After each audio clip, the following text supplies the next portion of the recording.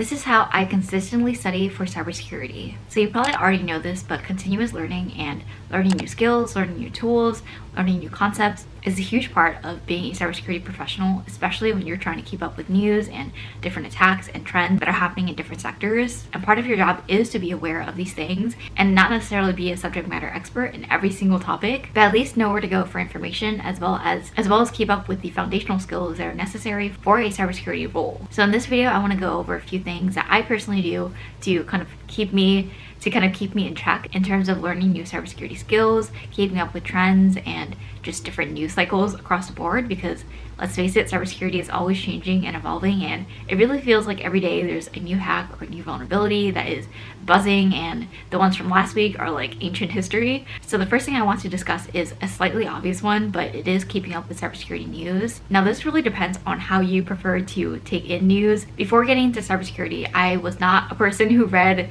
news articles every morning. I do not keep up with a majority of the news outlets that are out there, but I do think that specifically for cybersecurity, you do need to keep up with the different vulnerabilities, different exploits, the different patches and remediations that are out there. Or maybe your company may be targeted by a nation state, and keeping up with cybersecurity news around that is important. Some companies have cybersecurity teams specifically for keeping up with these things, and those are typically going to be their cybersecurity threat intelligence, but not every company has a specific cyber intelligence team. So maybe your job as a cybersecurity professional in any role to just spend some time every day perusing through different news articles, especially looking at specific sources. It doesn't have to be, an hour, 2 hours every morning looking at news, because it can really be an endless rabbit hole at that point. But personally, I have an RSS feed where I kind of have a dump of all of the security blogs and news outlets that I follow, and the most important ones kind of bubble up to the top, and those are the ones that I read. And again, I don't spend hours on this because I also do have external alerts outside of my RSS feed, but oftentimes you'll find things that may impact your organization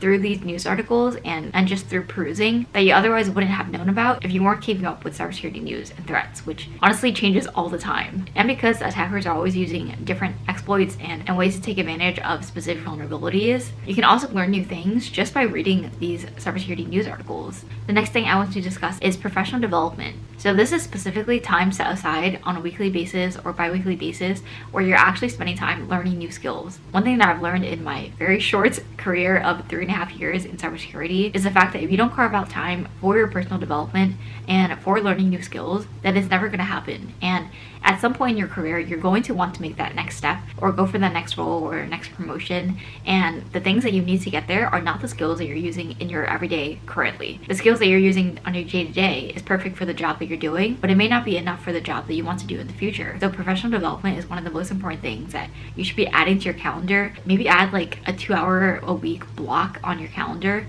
for like Friday afternoons or something, and just spend that time trying to learn new skills, looking at different tools that you might want to learn, maybe doing a few hack the box or try hack me challenges. There's a lot of things that you can do in a few hours, and while it doesn't sound like a lot on a weekly or bi-weekly basis, over time, over a year, you're going to pick up those new skills, and eventually they're going to help you down the line boost your resume, get that new job, maybe start a new project at work. And a lot of times it ends up being on your own responsibility to go for those professional development experiences and opportunities, which kind of sucks to say, but of course there are also companies out there who kind of provide you some time, sometimes called like 10% time on professional development or working on a side project or learning a new skill that you want to learn. And if you have something like that at your company, then I would definitely take advantage of it. Some companies also have professional development budgets where you're able to spend money on training courses or maybe textbooks and things like that, or even studying for a certification, which is the next thing I want to talk about.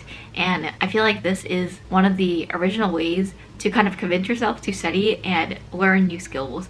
So if you're someone who is studying for a certification in cybersecurity, then you know a lot of time goes into it. A lot of times there can be hands-on labs and hands-on training that you have to do, and other times it's textbook reading and good old-fashioned studying. So depending on the type of certification that you're getting, studying for a certification is a great way to kind of help keep you on track. I know some people who spend a very long time specifically just studying for a certification because they always want to be in the flow of continuous learning. So even if they already have certifications under their belt, they may start studying for their next certification months in advance, like 6 to 8 months in advance, and just slowly soaking in that information so that they keep their pattern of continuous learning. And it doesn't hurt when you go back and start studying for a certification from scratch, because your brain is already used to, okay, we're already studying XYZ amount a week. So it's not like digging into a textbook after years of not opening a textbook for a long time. And that was also something that I was previously doing when I was trying to study for my next cybersecurity certification, which at this time I'm currently debating what certification I want to go for next. But it really is just a great way for you to just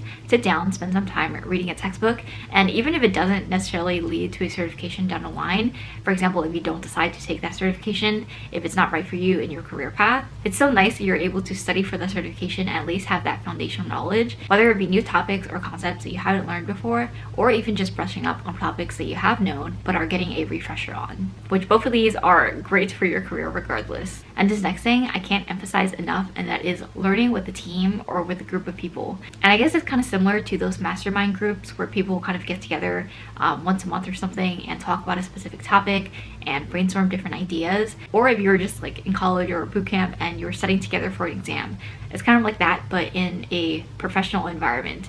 And personally, me and my team at work actually have kind of like a recurring meeting where we meet up and discuss certain things, and we're all learning the same topic. We'll go over any questions. A person on my team also leads the call, so it's kind of like we're in school again, where we have class and we're learning about a subject. And I really like that environment because it's a lot more open than a class, because we're just able to discuss as a group with each other with any questions or confusion or anything that pops up. And the amount of motivation it takes to study, I know, is a lot. And I'm not saying that every single day I wake up ready to, study for my next certification or ready to study for this next cybersecurity topic or learn how to use a new cybersecurity tool.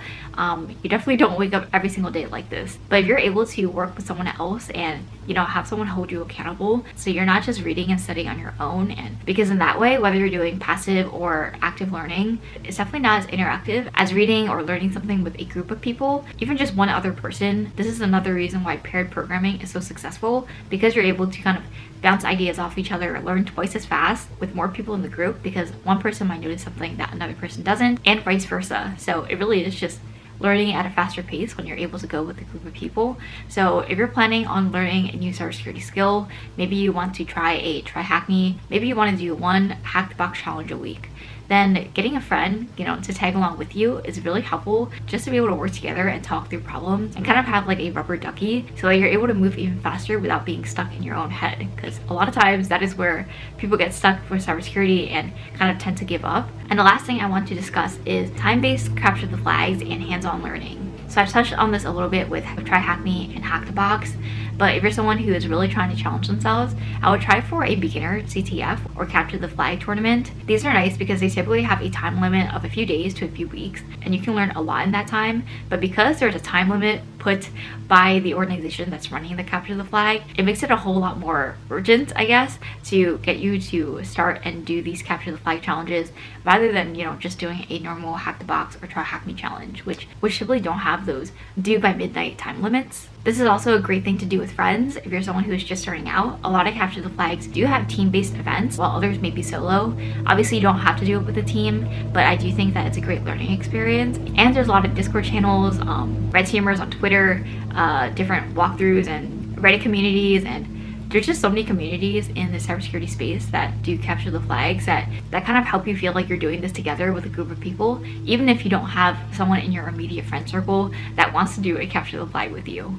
Regardless, I think it's a great way to learn new skills and sharpen the ones that you already have, especially because capture the flags and events like this and challenges like this can look awesome on your resume if you are starting to apply for jobs in cybersecurity or are looking for the next role in cybersecurity. Alright, so hopefully this video helped provide insight on how I consistently study for cybersecurity and feel like I'm always learning something new, even though I'm not, cracking open a new textbook every few months. I think a good mix of professional development and, hands-on training and just good old studying is a really good combination, especially if you're doing it with a group of people that can hold you accountable and can also just make the whole studying process a lot more fun than the typical solo studying that you would do in college or for classes. So hopefully this video was helpful to you guys. Let me know in the comments below if you guys have any questions about how I study for cybersecurity, as well as any tips or additional advice that you might have for someone who is currently getting started in cybersecurity and maybe wants to get a leg up and get to that next level. Thank you guys so much for watching. If you liked this video, please give it a thumbs up and subscribe and turn on post notifications. I'm posting videos every single day for the month of December, but I normally post videos on Wednesdays and Sundays at 12 p.m. and hopefully I'll see you guys in my next video.